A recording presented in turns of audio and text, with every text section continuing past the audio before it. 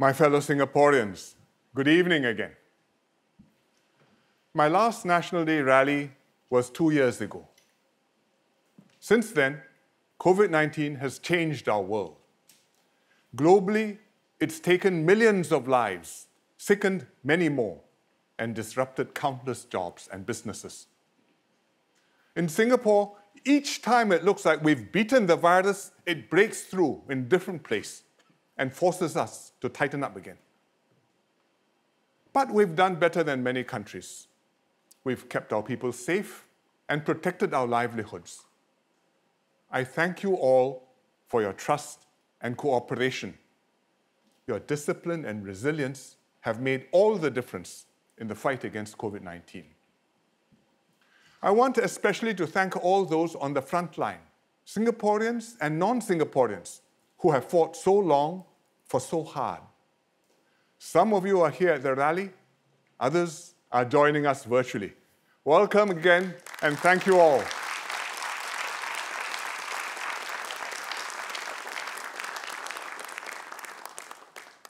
Many of you have gone beyond the call of duty, like Aisha Abdul Rahman, a passenger service agent at Changi Airport. After passenger flights were sharply cut, Aisha was redeployed as a cargo agent for cold chain logistics. She learned to operate a forklift and now handles temperature-sensitive goods, including vaccines. Roslina To is a student volunteer. In March last year, when Malaysia closed its borders, many Malaysian workers were stranded here. Roslina marshaled a team of 200 volunteers to organize food and shelter for them. Priya Mohina is a senior physiotherapist at Woodlands Health. She has expertise in respiratory problems, lung problems. So she was deployed to look after COVID-19 patients. I met her recently and asked her, "How did you feel? Were you afraid?" She said, "I wasn't afraid. I'm proud to give back. I'm proud to be Singaporean."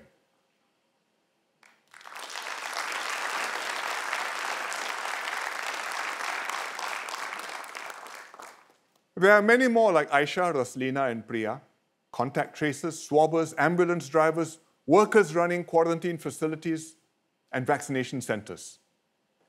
Because of people like them, we held together in the face of COVID-19 and brought the situation under control. Thank you all from the bottom of our hearts.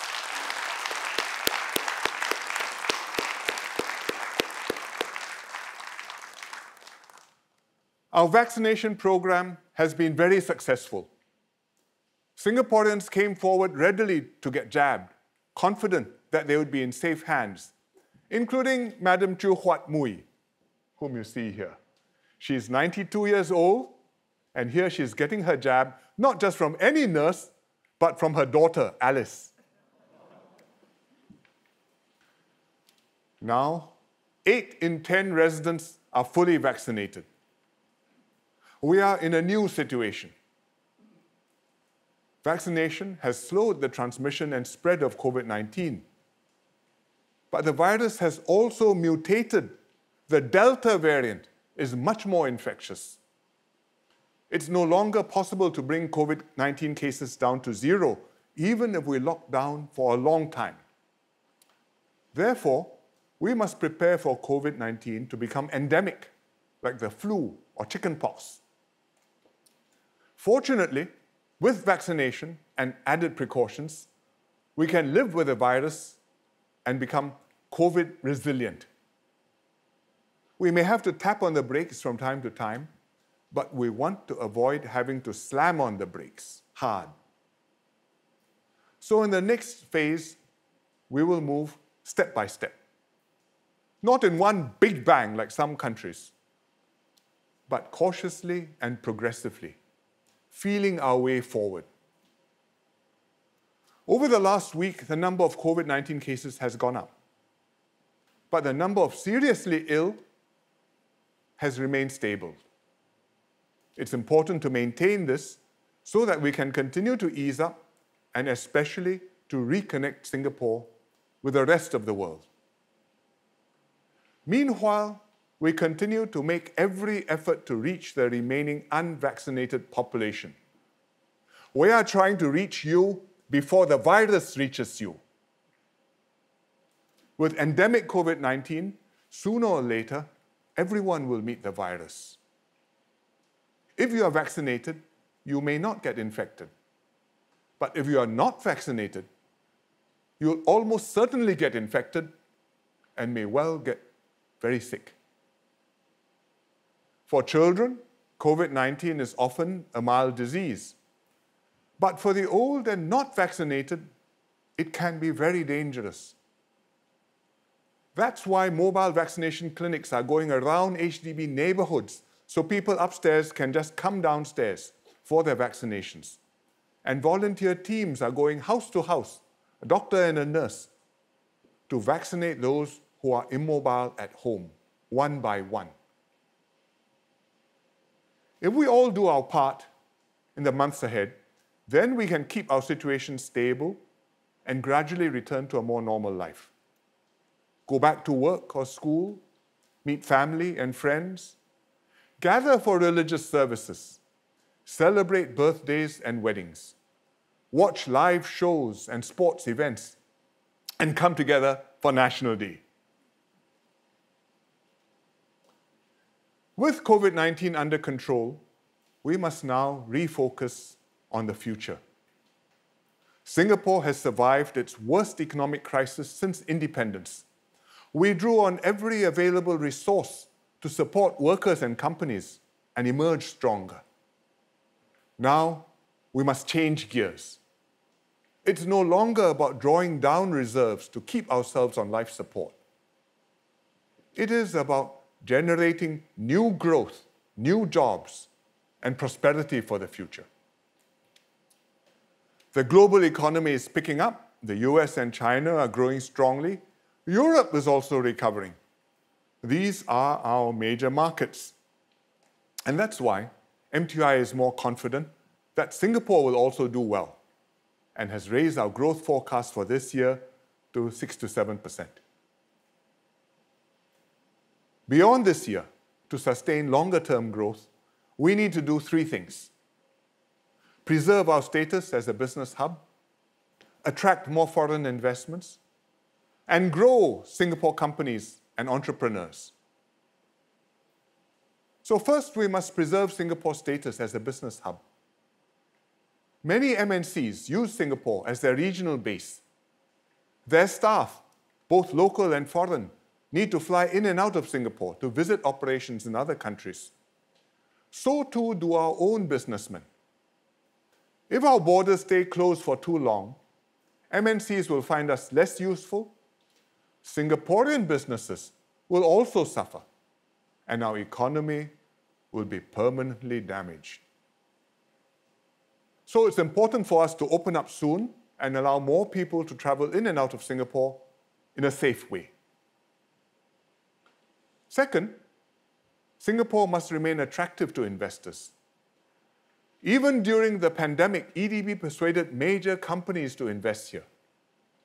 You've heard of Pfizer, the company that makes the vaccine. Pfizer has been in Singapore for a long time. Now, BioNTech, Pfizer's vaccine partner, will also be setting up shop here. Global Foundries is a semiconductor manufacturer. It already has 5 wafer fabs here, and now it is building its 6th one. And Zoom has opened a new R&D center, their first in Southeast Asia.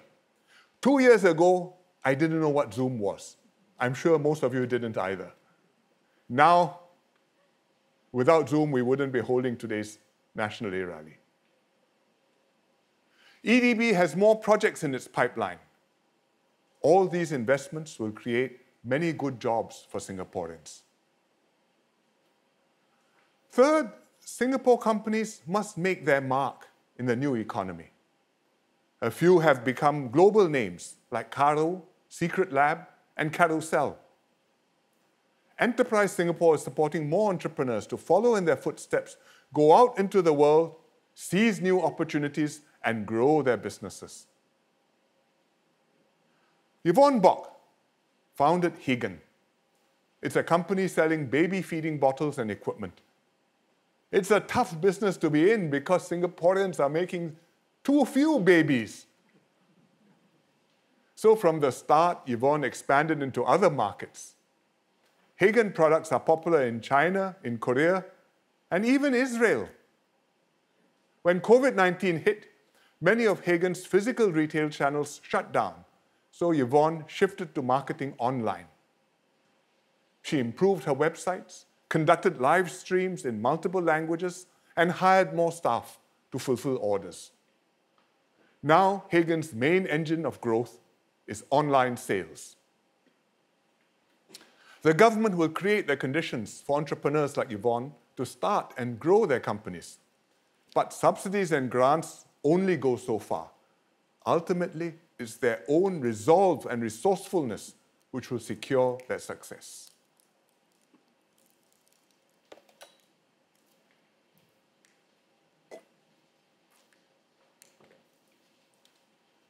Economic growth is a means to an end, not an end in itself. It must be inclusive growth that benefits all Singaporeans so that we can all fulfill our aspirations and see our children live better lives than ourselves. This is how Singaporeans have been uplifted generation after generation. And to keep this up, we have to tackle our social challenges. COVID-19 has sharpened fault lines in our society and made some difficult issues more urgent. Tonight, I will talk about three of them. First, supporting lower wage workers. Second, addressing anxieties over foreign work pass holders. And third, managing race and religion. Let me first talk about supporting lower wage workers. During COVID-19, many lower wage workers were on the front line, and Singaporeans saw the importance of jobs like cleaning, food delivery, and security. We gained fresh respect and appreciation for these workers.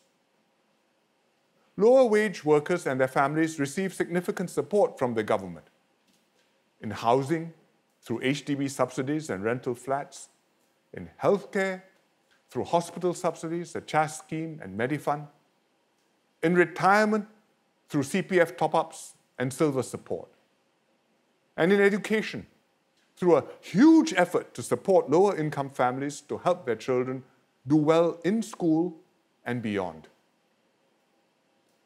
Despite this, lower wage workers are more stressed than others. Their jobs are less secure, they are more likely to be laid off, they have less savings to tide over hard times. In the pandemic, their situation has been precarious. And that's why, in every COVID-19 budget package, we included extra help to lower-income households. Beyond emergency assistance, lower wage workers need longer-term support. In many countries, the earnings of such workers have stagnated. But in Singapore, their lives have improved as the country progressed because the government has helped them upgrade their skills, use machines and technology, and become more productive. We also have specific policies to raise their income. And one important policy is the Workfare Income Supplement Scheme. Workfare is effectively a negative income tax. Instead of taxing the incomes of lower wage workers, the government tops up their salaries in cash and CPF contributions. And almost 500,000 workers benefit. Workfare costs the government $850 million a year. And in 2 years' time, we will be increasing this to $1,100 million. And this will allow us to raise payouts for all workfare recipients and to help younger lower wage workers by starting workfare younger, from the age 30 rather than from 35.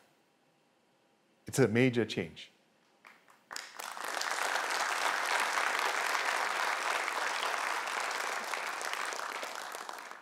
Another key policy is the progressive wage model, the PWM. The progressive wage model now covers cleaners, security guards, landscaping workers, and lift maintenance workers. It's raised their skills and productivity and boosted their incomes and job progression. Today, with progressive wages, every cleaner earns at least $1,200. In 2 years' time, they will earn at least $1,500. And after another 2 years, this will go up further to at least $1,009. And by then, the cleaners would also have picked up new skills and become more productive. And the story is similar for security guards, landscaping workers, and lift maintenance workers. SMS Zaki Mohammed, chairs the tripartite work group studying how we can help lower wage workers more. The work group has recommended 3 strategies to uplift lower wage workers. 1, to extend progressive wages to many more workers. We'll cover more sectors, starting with retail next year and later food services and waste management. We'll also cover specific occupations across all sectors simultaneously, starting with administrative assistants and drivers. In other words, instead of going sector by sector, horizontally slice by slice, we are going occupation by occupation, vertically, slicing vertically and across all sectors at once, starting with administrative assistants and drivers.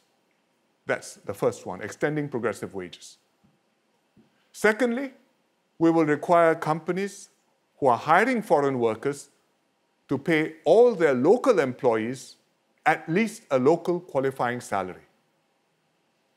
That's how the system works if you are calculating your work permit or your S-Pass requirements, entitlements. Today, these companies already have to pay this qualifying salary, which is $1,400, to some of their local employees, depending on how many work permits or S-Passes they hire. We will tighten this to require these companies to pay all their local employees this local qualifying salary if they wish to hire any foreign workers. And this local qualifying salary will also be adjusted from time to time.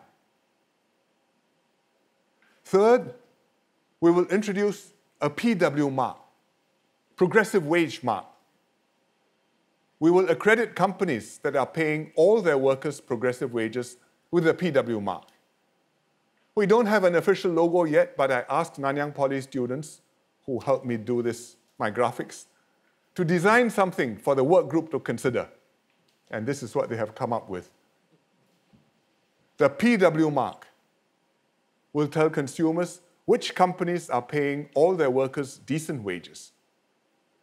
The public sector is a major buyer of goods and services, and it will take the lead and purchase only from such businesses. The government accepts the work group's recommendations. The extended progressive wages plus the tighter local qualifying salary will cover 8 in 10 lower wage workers. And if we include the workfare enhancements, almost all lower wage workers can look forward to higher incomes within the next 2 years.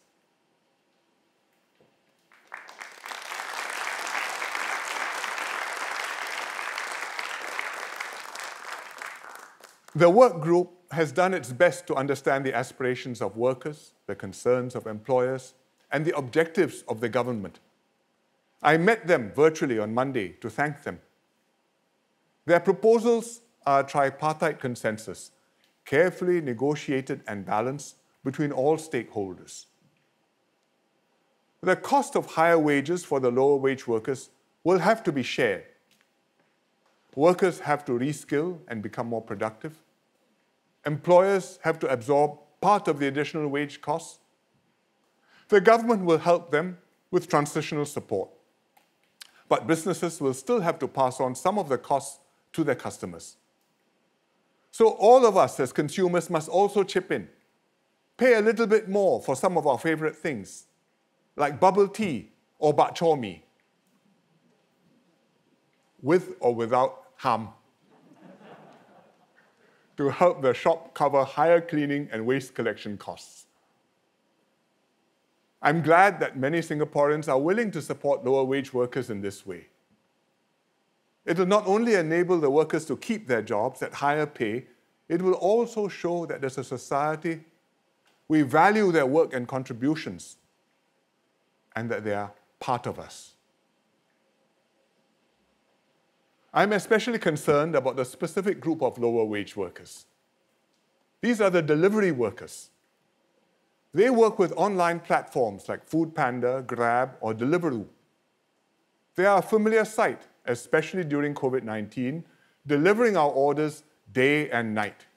It is hard work, and most earn modest incomes. Let me show you a clip from a short film by Mohammad Ruzail bin Marwazi.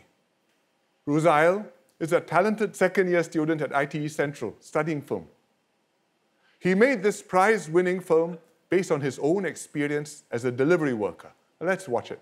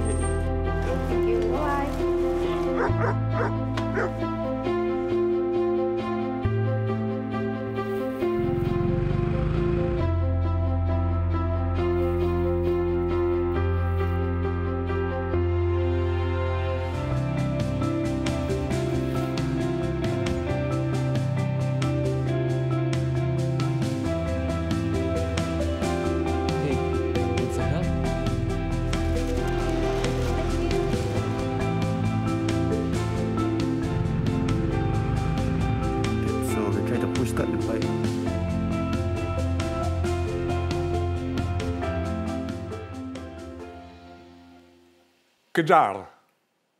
It means to chase in Malay. This film captures the pressures on delivery workers, chasing their targets, earning their daily keep, under constant stress for reasons beyond their control. Bad weather, scary dogs, motorcycle breakdowns, trying their best to hit their daily targets and not always succeeding. Delivery workers are, for all intents and purposes, just like employees. The online platforms set the price of their product. They determine which jobs are assigned to which workers. They manage how the workers perform, including imposing penalties and suspensions. Yet delivery workers have no employment contracts with the online platforms. Therefore, they lack the basic job protection that most employees enjoy, like workplace injury compensation, union representation, and employer CPF. Besides delivery workers, there are also some lower wage workers in other jobs who also have an employee-like relationship with platforms. They too will find it harder to afford housing, healthcare, and eventually retirement. More people are taking up this type of work, so this problem is growing. The Ministry of Manpower is studying it and will be doing consultations. We must address the issues to give these workers more secure futures.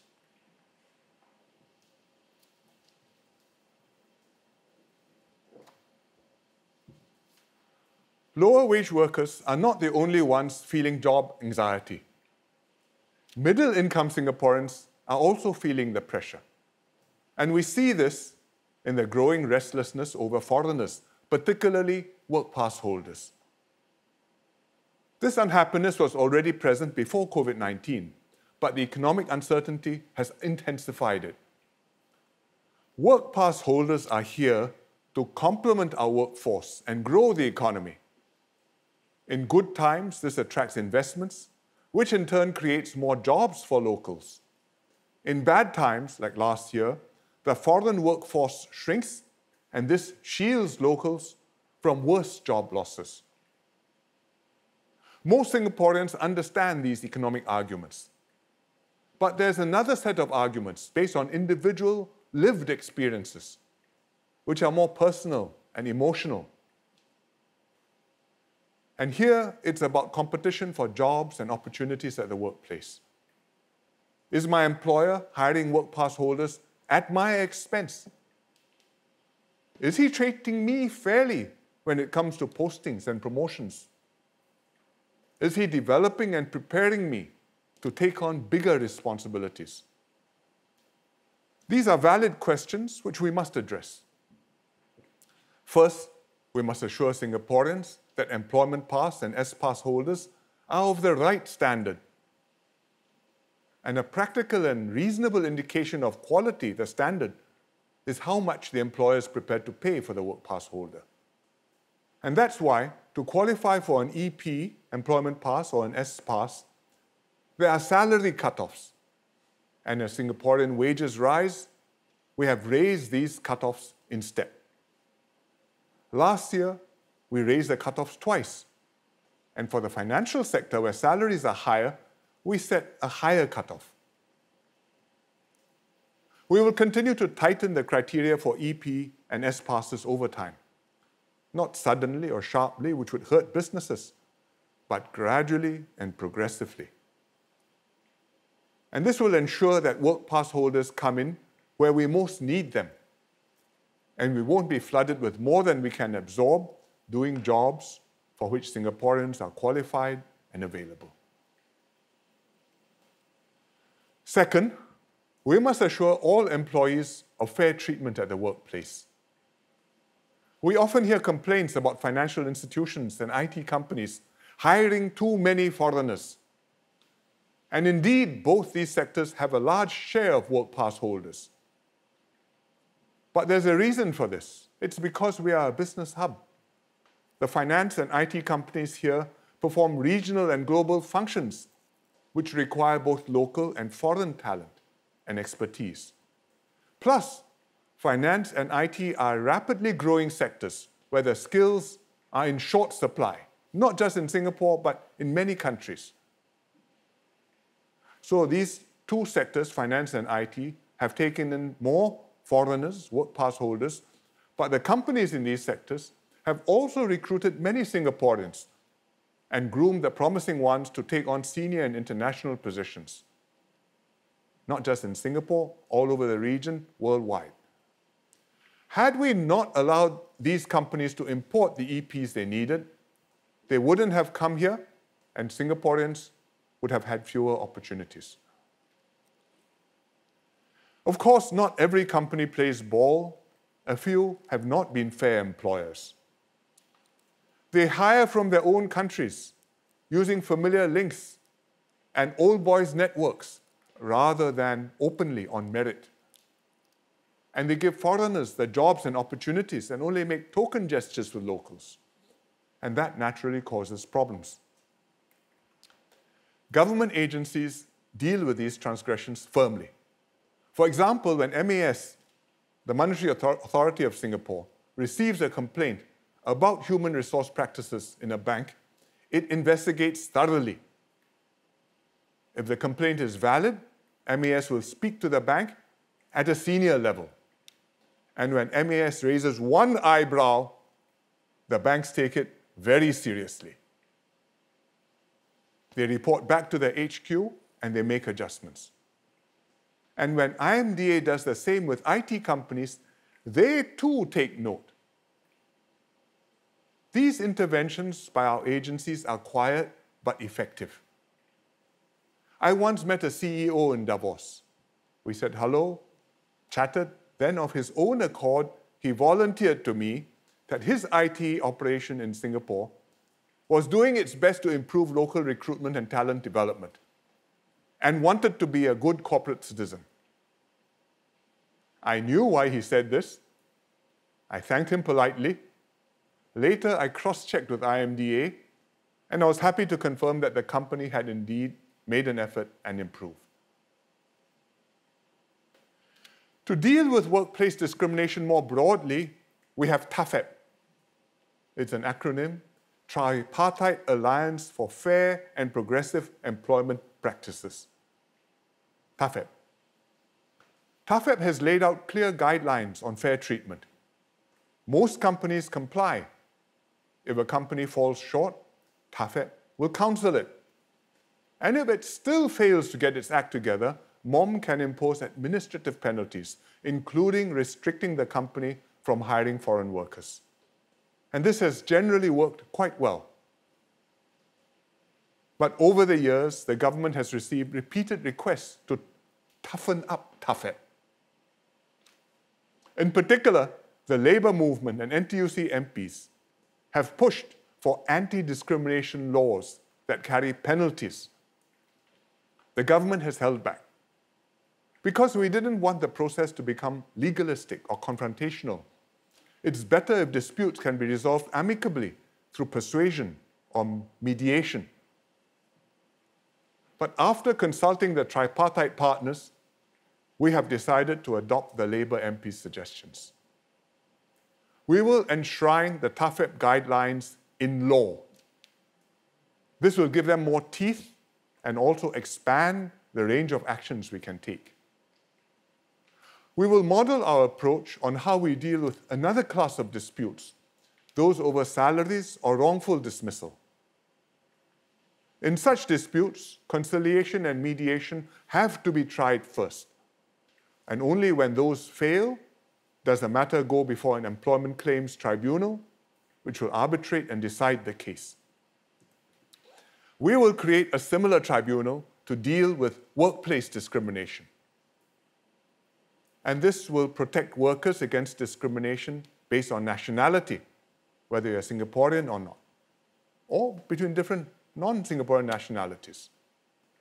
It will also prohibit other kinds of discrimination covered by TAFEP.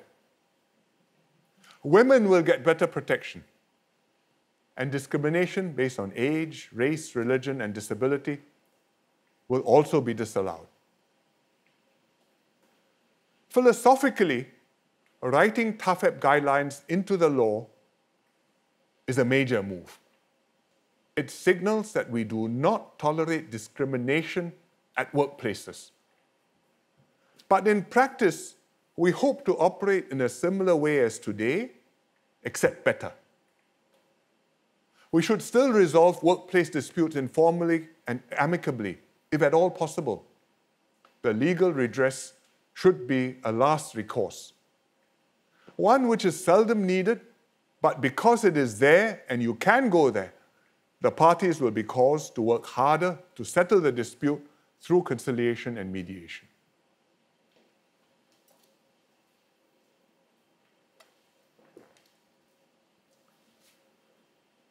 While we deal with workplace issues arising from large numbers of work pass holders, we must also pay attention to their social impact. Work pass holders come here to work. Some stay on, eventually becoming PRs and naturalized citizens. But most don't stay long enough to integrate fully into our society. Social frictions arise because culturally, work pass holders are different from us.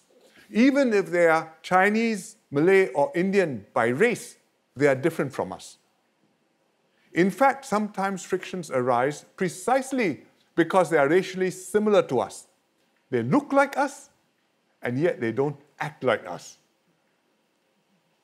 I once tried to explain our multiracial society to a foreign leader. I said, Singaporeans are racially similar to people from China, India, or Southeast Asia. But after 2 generations of nation building, Chinese Singaporeans have become different from Chinese Chinese. And Indian Singaporeans have become different from Indian Indians, and so on. The foreign leader understood English, but he looked at me bewildered. Then he turned to his interpreter to ask, "What is this? Chinese Chinese and Indian Indian?" I tried to explain again. I don't think his interpreter succeeded.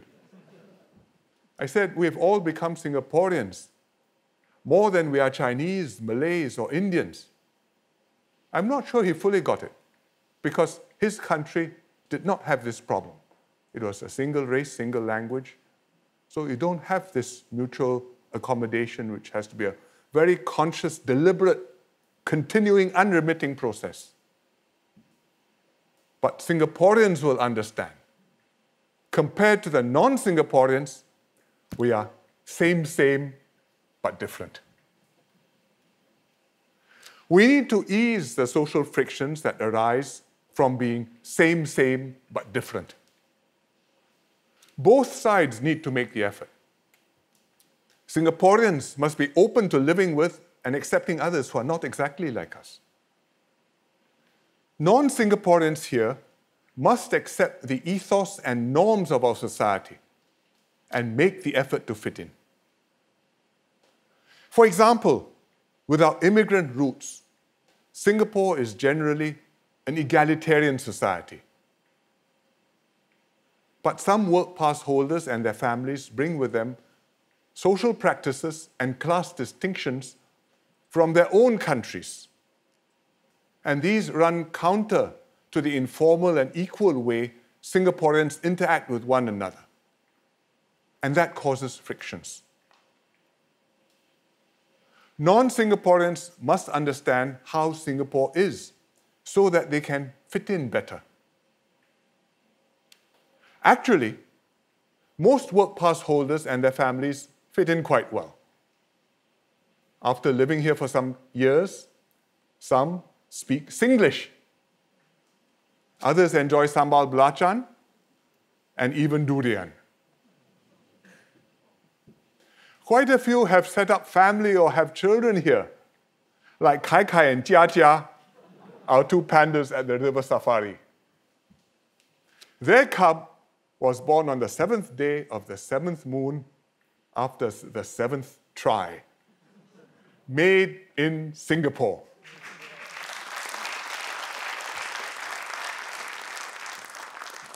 We are trying to extend their visit passes now. Concerns over work pass holders are a very delicate subject for a National Day rally. But I decided I had to talk about it.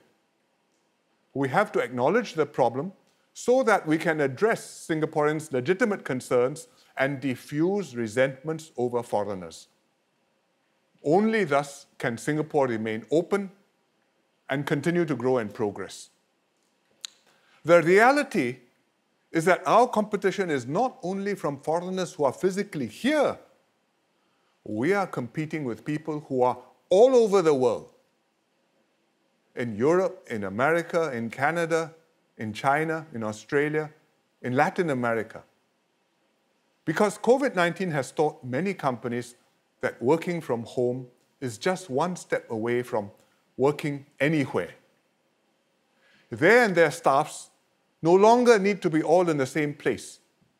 All they need is a good internet connection. Foreigners who are here in Singapore, they strengthen our team. They are our colleagues and our neighbors and friends.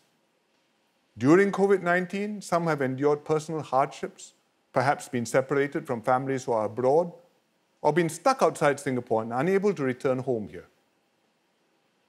Many worked on the front line, shoulder to shoulder with Singaporeans. They too have contributed to Singapore. We must not turn our backs on them and give the impression that Singapore is becoming xenophobic and hostile to foreigners. It would gravely damage our reputation as an international hub. It would cost us investments, jobs, and opportunities. It would be disastrous for us, and most of all, it is not who we aspire to be. Instead, we must make it crystal clear to the world that Singapore is determined to stay open in order to earn a living for ourselves. It's not just our policies which have to be outward and forward-looking, but also our mindsets and values as a people, to look beyond our shores, to welcome ideas and talent, to accept competition and change. These values help a population of immigrants to become a cosmopolitan and vibrant country. We must uphold them as we continue to build our home and nation.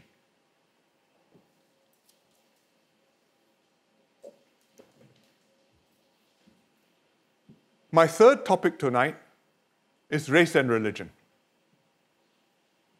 During COVID-19, race relations have come under stress.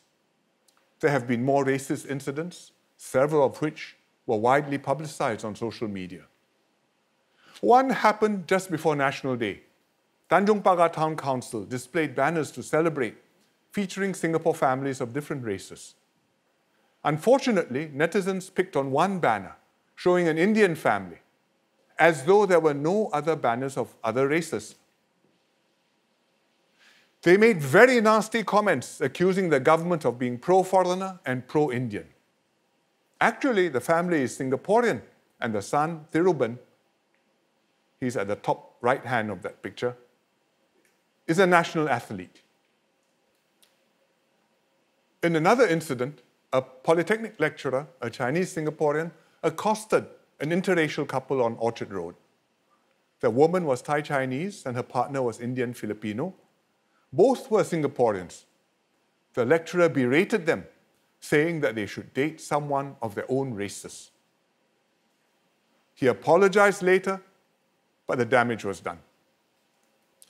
Several of these incidents have specifically targeted Indians, both work pass holders and citizens. One reason could be the large number of Indian work pass holders here. Another factor could be the Delta variant of COVID-19, which first emerged in India. I understand people are frustrated the Delta variant managed to get into Singapore. But it is illogical to blame this on Indians, just as it is illogical to blame the Alpha variant on the English, the KTV cluster on Vietnamese, or the initial outbreak in Wuhan on the Chinese. We must address the real issues, manage the work pass numbers and concentrations, and improve our border health safeguards. But we should not let our frustrations spill over to affect our racial harmony. These racist incidents remind us how fragile our harmony is. But they do not negate our multiracial approach, which has worked well for us. Racial harmony didn't happen spontaneously in Singapore. It took hard work, sacrifice, and wisdom. Our founding fathers resolved to forge one nation from the different races. They made multiracial equality and harmony a fundamental principle of nation building. They didn't suppress the distinct identities of each group. Instead, they acknowledged and accommodated them. Everyone in Singapore could practice their own beliefs, festivals, religions, and cultures.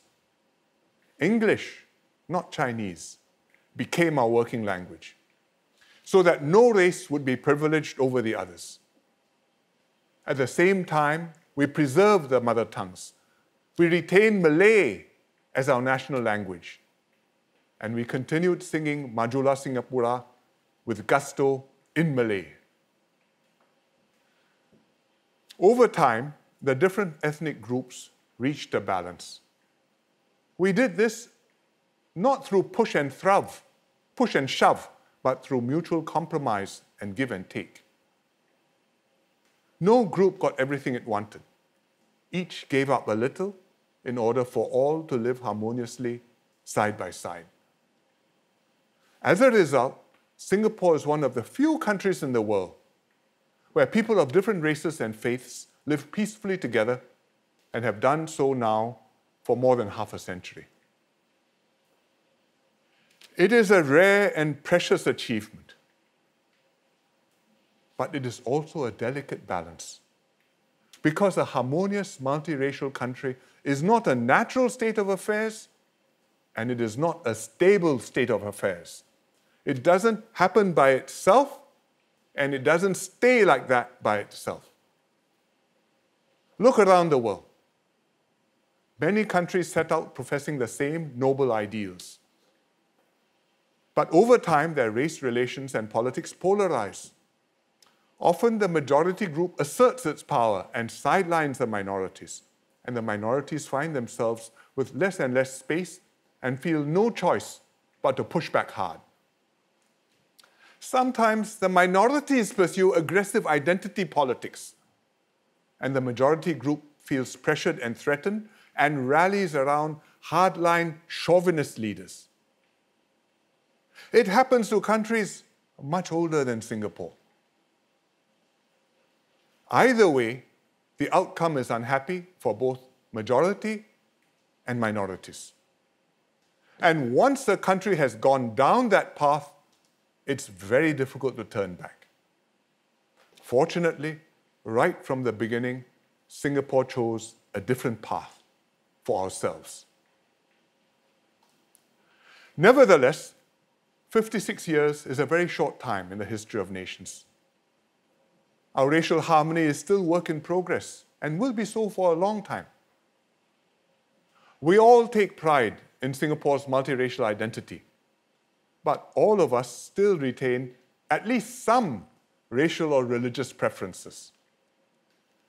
We make friends more easily with others who are of the same race or who share our own religion. We mostly choose life partners who are the same race, although that's changing. All this is human and natural in every society. But sometimes it goes beyond racial and cultural preferences to become biases and prejudices. Then it is a problem. Some job advertisements require people who speak Chinese. Yet it's not always clear whether this is a genuine necessity for the job or a polite way to signal that the employer is more comfortable with Chinese workers. Or you're looking to rent a flat. You call the property agent, he finds out you're not Chinese, then he says, sorry, the owner doesn't want to rent to you after all. If he's polite, he stops there. If he's direct, he will tell you why. These things do happen here. The minorities experience it more acutely because they are the ones most affected by such racial discrimination. They feel angry, hurt, disappointed that the words in our national pledge are still an aspiration, but still not fully achieved. I know it's harder to belong to a minority race than to the majority. And this is true in every multiracial society. But it does not mean we have to accept this state of affairs in Singapore. We must keep on working at it to become one people, regardless of race, language, or religion. The majority must be more sensitive to the concerns of the minorities, and we must also have the moral courage to take a stand against racist behavior, to express clear disapproval of racist incidents when they happen. That's not so hard. But what is much harder, to call out deliberate racist agitation that masquerades as something else. Like the campaign against CECA, the Comprehensive Economic Cooperation Agreement with India, which claimed to be about putting Singaporeans first, but had a strong racial undertone. The real solution to racism is to change social attitudes, individual and social attitudes. And this takes time and effort. Legislation can play a role. Laws may not by themselves make people get along with one another or like one another. But laws can signal what our society considers right or wrong and nudge people over time to behave better. Today, we have various laws dealing with serious racial offenses, like hate crime or causing racial enmity. But these laws are scattered in different places, like the Penal Code and the Sedition Act, and they focus purely on crimes and punishments rather than persuasion and rehabilitation. We intend to pass specific legislation on racial harmony. We will call it the Maintenance of Racial Harmony Act. And it will collect together in one place all the government's power to deal with racial issues. it will also incorporate some softer and gentler touches.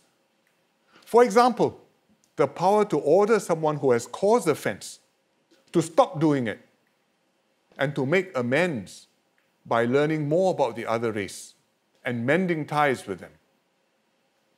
And this softer approach will heal hurt instead of leaving resentment. And if he complies and does it, that's good, we move on. If he doesn't comply or continues to do wrong things, of course, legal consequences follow. We already have a similar law for religious harmony. It is the Maintenance of Religious Harmony Act. We've had it for 30 plus years. We've never needed to invoke any of the punishments under this act. But just the existence of the law has had a salutary effect. It has helped to restrain intolerance and promote religious harmony. And similarly, a Maintenance of Racial Harmony Act will encourage moderation and tolerance between different racial groups. It will signal the overriding importance of racial harmony to Singapore.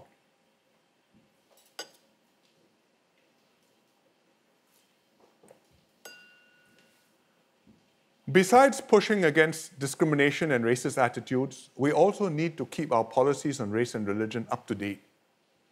Because racial and religious harmony is not just delicate, but also dynamic. It changes over time. Our values and beliefs as a society shift over time. Each new generation has its own perspective on racial issues. Older Singaporeans lived through Singapore's independence journey. They think discussions can become disputes. Disputes can become quarrels. Better don't talk about such things too much. Younger Singaporeans didn't personally experience the racial tensions and riots of our early years. Their living experience has been largely racial peace and harmony. They believe we are mature and stable now. We want to improve the status quo. We must talk about racial and religious issues more openly and relook our policies and assumptions afresh. These generational differences in views are perfectly understandable and should be accommodated. That's within Singapore. Meanwhile, the world around us is changing. Singapore is highly exposed to external political developments. We are affected by the Black Lives Matter movement in the US, or the violence between Israel and the Palestinians in Gaza.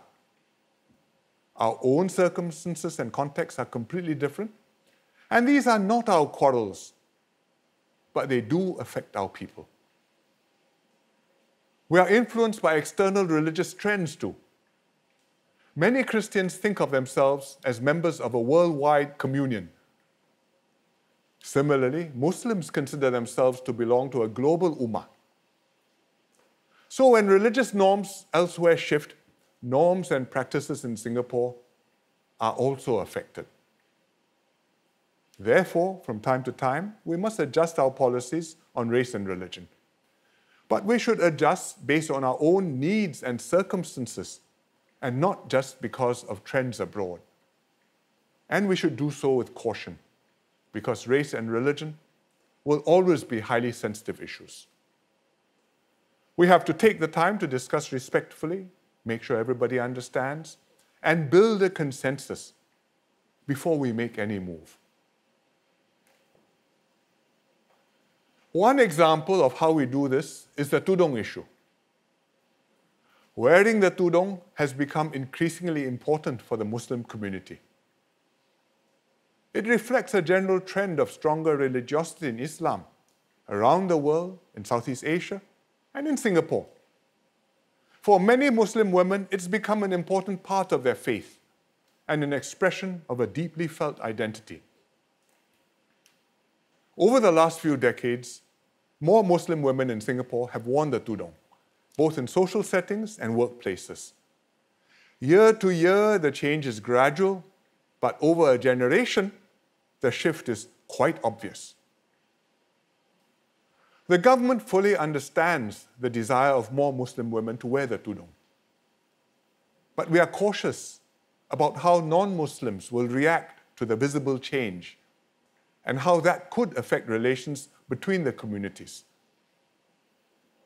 Will it be seen as more inclusive, or will it highlight and accentuate differences? Today, the tudung is commonly worn in most settings without restriction. In public places, in workplaces, in parliament, attending the National Day rally. However, in some places where uniforms are required, the government has not allowed the tudung to be worn. And this particularly applies to school uniforms and to uniforms in the SAF and the home team, and also to nurses' uniforms in public hospitals.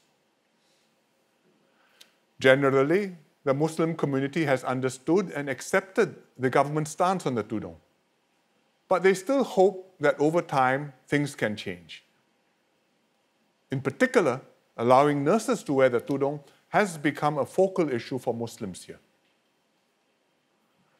In 2014, when there was intense discussion on the tudung, I had a closed-door meeting with Muslim leaders. We spoke candidly, heart to heart. They explained to me why the tudung was important to the community and what they hoped the government would allow. I told them I understood how strongly they felt, but I also explained the government's perspective and the reasons behind our policies. I said that for school uniforms, the government had overriding reasons for the current rules. In national schools, all students wear the same uniforms, whether they are rich or poor, and regardless of race or religion. We need to emphasize their similarities and minimize their differences so that students can build bonds in their formative years that will shape their attitudes for life. For different important reasons, we must maintain the status quo for the SAF, the home team, and other uniformed services. They are impartial and secular arms of the state. They wield armed force and they enforce the laws of Singapore. And they must always be seen to be doing so without fear or favor, and therefore everyone wears the same uniform. Then we have the nurses in hospitals, and here the opposing considerations are more finely balanced. On the one hand, the community's desires. On the other hand, the government's concerns, both national and specific to nursing. Patients in a hospital are often anxious and sometimes very ill. So it's important that they and their families see all nurses as the same.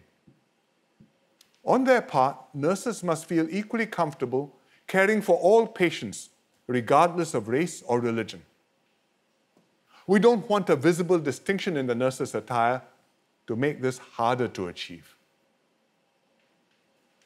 I told the Muslim leaders in 2014 that government policy in the healthcare sector was not set in stone.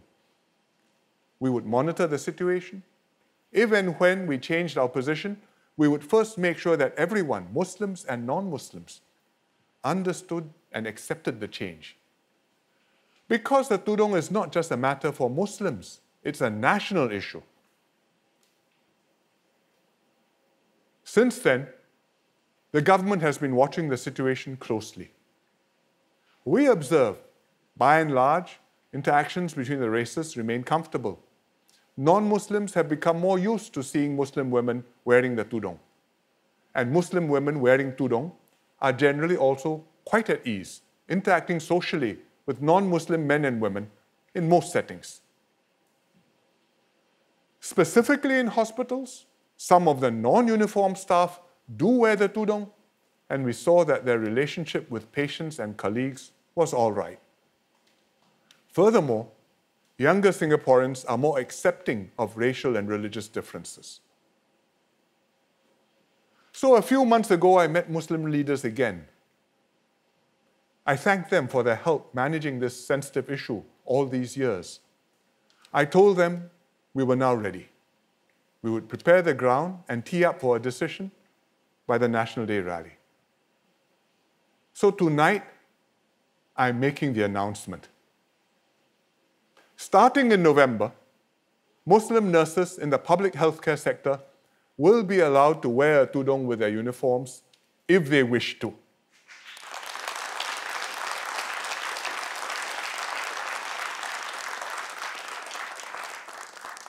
I spoke about this in the Malay speech earlier, but I didn't make the announcement then, so let me announce it again in Malay for our Malay friends.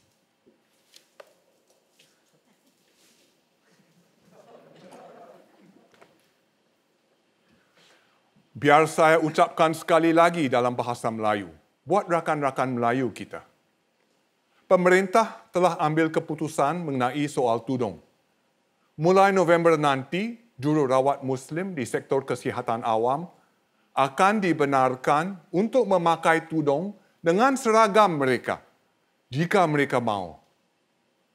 Saya harap keputusan ini akan diterima semua pihak dengan semangat yang betul dalam usaha untuk memperkukuh iltizam bersama kita bagi masyarakat berbilang kaum dan agama Singapura. Terima kasih.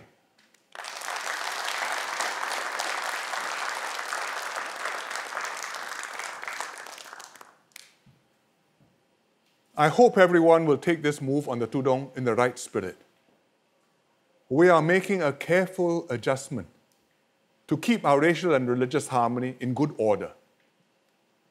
This approach has worked well for us for many years, and we should celebrate what it has achieved, a truly multiracial, multi-religious nation, where many heartwarming interactions happen every single day. For example, this friendship between Mr. Muhammad Khairul and Mr. Toh Achai. Mr. Toh suffered a stroke 2 years ago.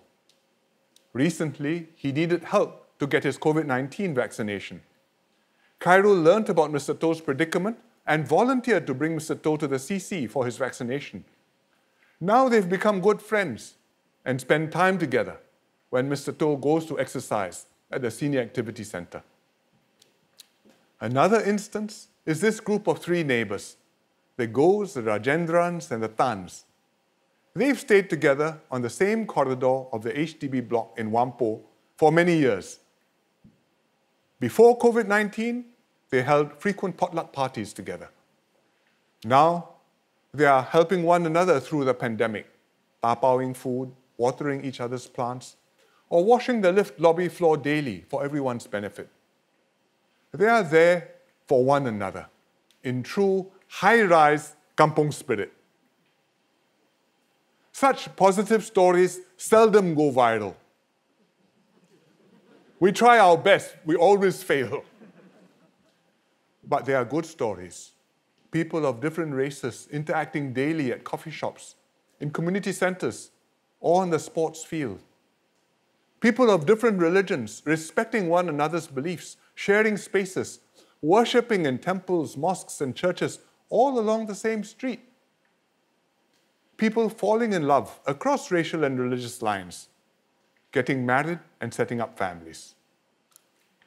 These things happen daily. They are the norm in Singapore, and they are precious. Long may that continue.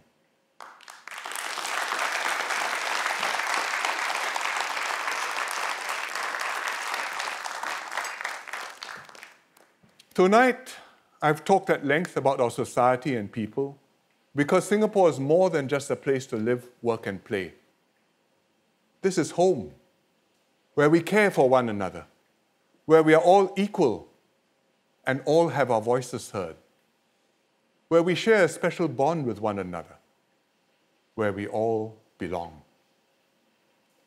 As a country, we have many strengths to be proud of.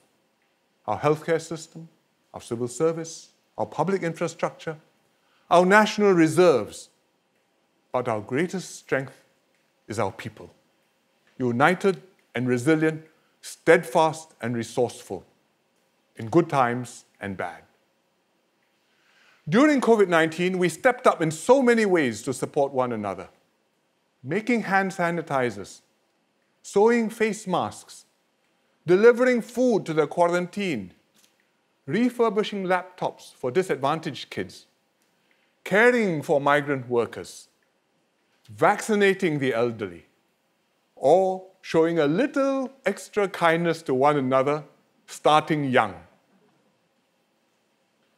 In this moment of crisis, Singaporeans have continued to look ahead and to pour heart and soul into our hopes and dreams. Like Joanne Po. She's a nurse at Tan Tock Seng Hospital.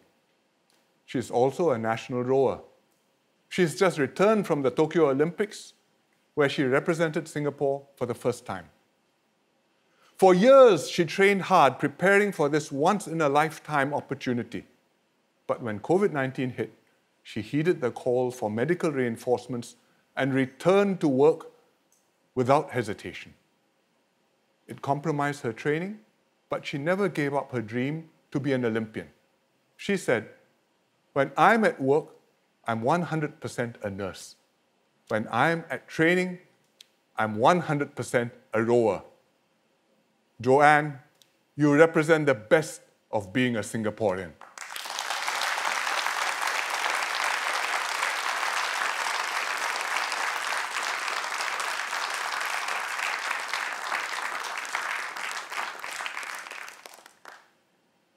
In ordinary times, we may not realize how strong Singaporeans can be. Now, in the crisis of a generation, we've shown ourselves and the world what Singaporeans can do.